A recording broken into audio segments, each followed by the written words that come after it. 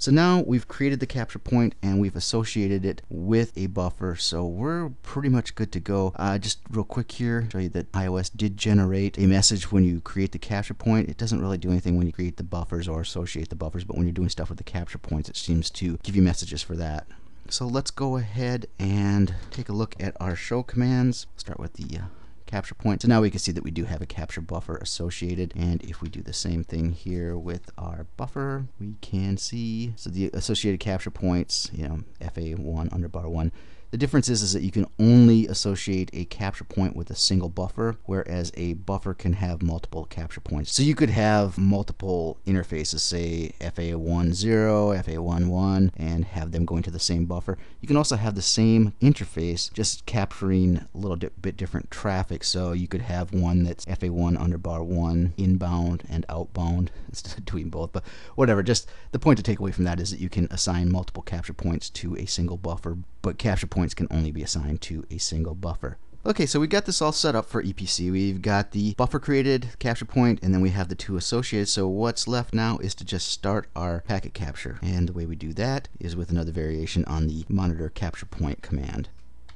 And you can see here we have start and stop. So we're going to start, and you have the option to start all or the particular one, which is going to be FA1 underbar 1 in this case. So let's go ahead and do that, and let's take a look at the show command. So we did, again, when we do stuff with the capture points, it seems like it gives us messages. Let's take a look at the parameters on the buffer first, and you can see now that's active. So we are actively capturing packets. We don't have any yet because we haven't sent any traffic. There might be some that get captured because there might just be keep alive stuff going on. And then we could do the same thing with the point. And once again here we see now that it is active. So let's go ahead and go over to router 2, which is playing the role of a laptop, and let's do a couple things. First, let's go ahead and send 2 ping packets to the device playing the web server, and then let's go ahead and telnet to it, and we should be done now. So we sent ICMP traffic and telnet traffic. I'm sorry, not telnet. Did I say telnet? We've sent HTTP traffic. And for those of you who don't know, that's being simulated by telnetting on port 80. So it's actually sending information on port 80. So let's go ahead and before we stop this, let's go and check our buffer. And we can see here now we've got 30 packets that are captured. So let's go ahead and stop this. And it's pretty easy to stop it. Same thing as start. Just change it to stop. And now if we issue that parameter for buffers command, we should see inactive. So we do have 30 packets now. Okay, so we have captured our packets. Now we need to go ahead and analyze these packets, and there's 2 ways to do that. You can do it on the router, or preferably you export these packets to another device that has something like Wireshark running on it, and that's what we're going to do. Don't think I'm going to be able to do this on the router. Let me see here. So to do that, you would do the show monitor capture buffer, and we're going to specify my buffer, and we can. Okay, I swear when I tested this out before that I wasn't able to do that. So if you want to do this on the router, you'll use the dump command. So show monitor capture buffer, then specify your buffer, then dump, and you have some filtering options. We're not going to go through those, but I'll give you a quick peek at these. You can filter by direction, interface, layer 3 protocol, blah blah blah. In this case we only have 30 packets, so it's not going to be a big deal. So let's hit enter here, and here we go. We can see our packets, and remember we were only capturing the first, did we say 100 bytes? I can't remember, but it shows you the time, the type, it's IPv4, the interface, and you can see some of the payload here. There's not going to be anything really interesting in these, I don't think. And honestly, it doesn't give you a whole lot of information. You're looking at these packets, and you probably want to even dump this into something, because I'm not seeing anything that differentiates it from ICMP. I don't see the protocol or the ports that it's using. But if you just want a quick and dirty, you can do this on the router. So while you can look at these on the router, it's really limited in its functionality. What you're going to do most of the time is you're going to export this packet capture to a device that has something with some more functionality like Wireshark.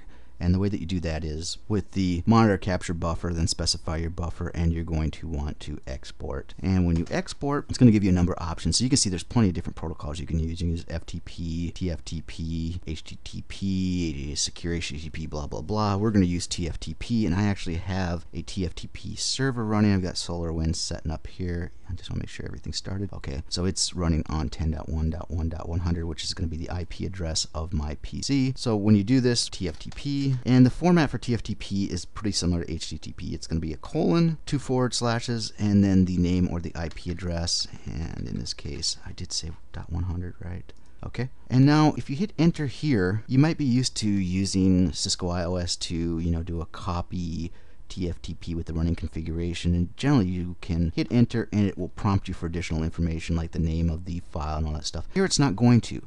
It's going to actually say it's failed, but then it really doesn't give you any information why it failed, like, no file name specified, TFTP server not available, blah, blah, blah, blah, blah. Actually, let's do that real quick to make sure that I don't make a monkey out of myself. I want to make sure that, okay, I can get to it. So let's go back up to this. So you're going to want to add another forward slash and then put in the file name. And in this case, I'm just going to put my capture. You can hit enter here and not specify the file extension. Because I'm using Wireshark, I'm going to use the PCAP extension. So PCAP. You could do this without specifying it. It'll save it on your box, and you might have to rename it to the appropriate file extension. I like to do it here so that I know what it is later on. And hit enter, and you can see not a lot of information. You get one bang. The bangs are good, periods are bad. So this means that information was sent, and we can verify that on our TFTP server. You can see that we got the information, and now I'm going to go ahead and pull up the folder on my PC that this is stored in. So here's my capture, and it's a Wireshark capture file. That's the benefit of having the PCAP on there. If we were to do this without putting the PCAP, and let's call this 2, do the same thing. It'll send it over, but when we take a look on my PC,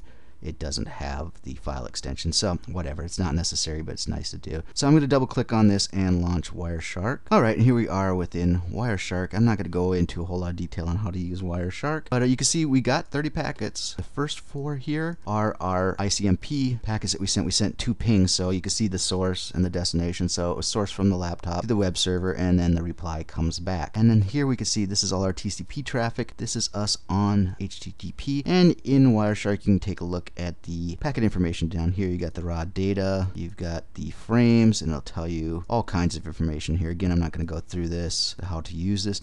The real cool bit here that we're going to look at is that if you get on a TCP stream and you right click it and you choose follow TCP stream, it will reconstruct that TCP stream for you. And so here we can see what we sent. Here was me sending boobies, and then here is the web server saying, I don't know what boobies means, which just makes me sad.